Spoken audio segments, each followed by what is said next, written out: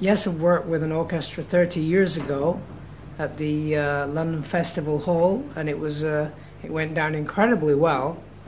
And since that moment, I'd always wanted to tour with orchestra, but it costs a fortune, as Rick Wakeman found out one time.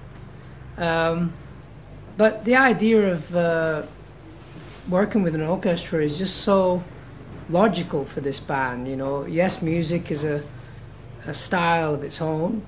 It's got longer form pieces of music that were actually created with orchestra in mind, and that's why in the early days we had Rick Wakeman playing 20 keyboards with all different sounds like orchestra strings, violins, cellos, woodwind, brass sections.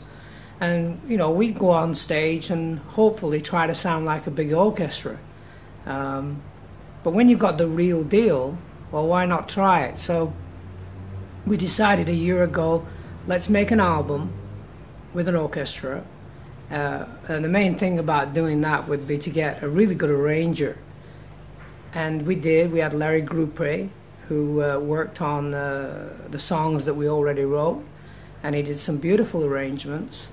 And there we were making an album called Magnification with an orchestra.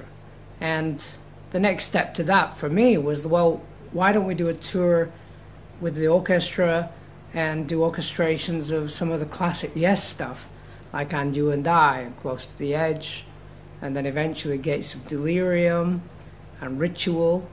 And this is basically what the movie, the DVD, is all about. It's capturing the history of Yes on that symphonic level for all eternity. But the DVD, the high definition, is a step in the right direction. And I really think that we've done a project that's really what the Yes has always been about, is just pushing that envelope a bit. And we do it because we love music and we love the adventure of being a band, and we love Yes Music.